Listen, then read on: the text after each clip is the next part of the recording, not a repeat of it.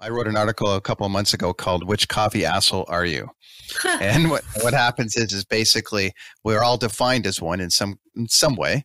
You know, we either are coffee snobs or you know, we refuse to drink Tim Hortons or Starbucks. Are you finding that? Do you have a classification of coffee asshole now?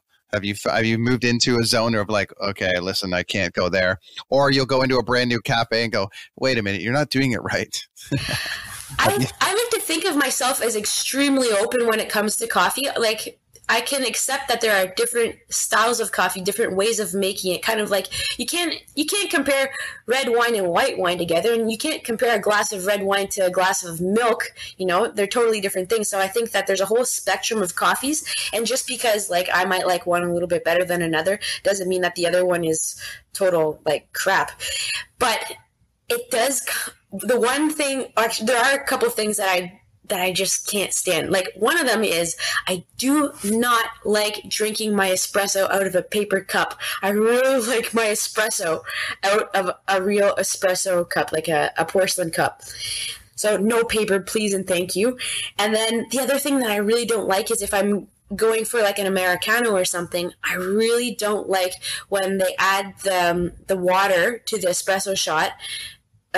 Just by letting it flow through the coffee ground that they've pulled the espresso shot with. Like, you have to pull the espresso shot and then add clean hot water because it tastes horrible.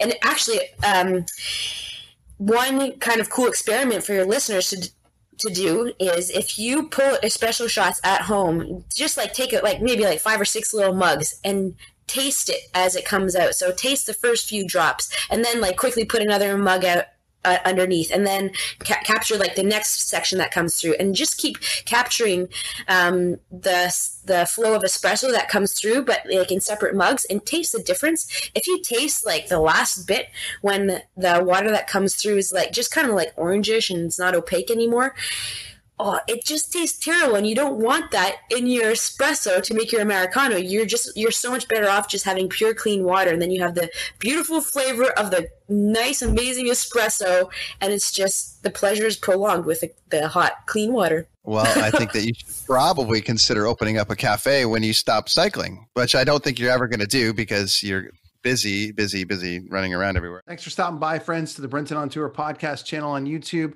Coffee, music, travel, life, all of those things, one page, lots of guests, lots of chatter. We talk about all of it. If you like it, subscribe, hit the thumbs up button, leave a comment. I'll get back to you. Thanks, friends. See you next time.